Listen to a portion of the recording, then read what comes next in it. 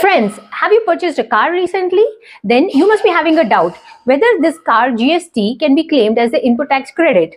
Then refer to section 17 subsection 5 of the GST Act, the blocked credit. It says if the car is used for personal utility, which is less than 13-seater, that means 4-seater, 6-seater, 8-seater, then the GST cannot be claimed as the input tax credit. Similarly, the insurance, service charges, repair and maintenance charges, GST can also not be claimed.